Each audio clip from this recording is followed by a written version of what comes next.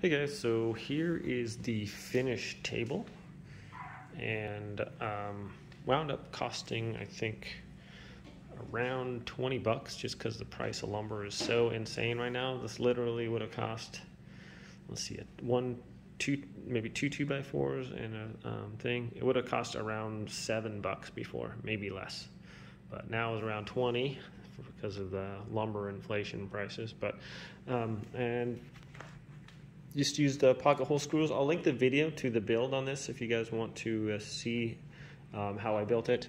But super easy to do, and I think it turned out really nice. We were looking for a table that was a little taller because our couches, so it can sit kind of behind there. You can put a basket underneath, and it's still, pretty steady and stuff like that. So I think it turned out better than I dared hoped.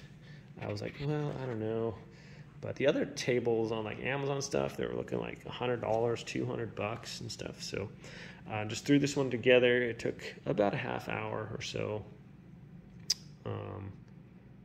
to build, just because I was kind of just playing it by ear. I didn't really have, everything was in my mind. So, and put the stain on there. It took a little while, but all in all, probably about an hour's work.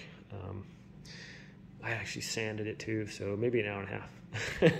But anyways, I think it turned out really good. We're super happy with the way it looks. The grain with the stain, we used a polyurethane or a stain with the coating polyurethane in it, so it's like a 2-in-1 type thing, and the grain really stands out nicely. You can see all the different things on there, and it just looks really pretty, I think. So like the 2x4 here, I think that turned out really good. Just look at the wood there. It just looks really neat, and I'm super happy with the way it turned out. Even made a little mistake over here.